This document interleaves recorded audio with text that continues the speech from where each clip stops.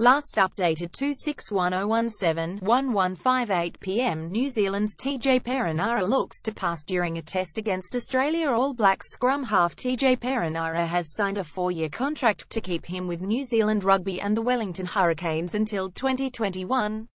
The 25-year-old follows suit after flanker Sam Cane decided earlier this month to commit to the team until midway through the next Rugby World Cup cycle.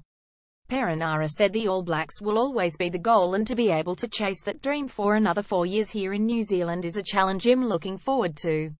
Being in Wellington and playing for the Hurricanes is a big driver for me. It's where I grew up, it's my home, and it's where my family is. Family means a lot, and being able to be close to them and be around them is important.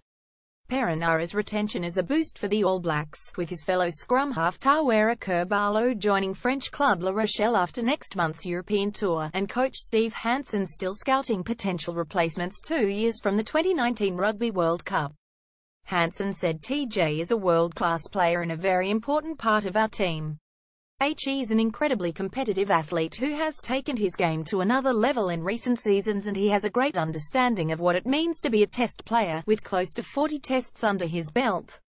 World Cup winners New Zealand will be in Europe this autumn. He plays a key role for us both on and off the park and is continuing to look to develop his all-round skills, including his leadership skills, and, in fact, has now become one of the senior players in the squad. The All Blacks leave for their tour on Friday with tests scheduled against France, Scotland and Wales, plus non-test matches with the Barbarians in London and a French selection in Lyon.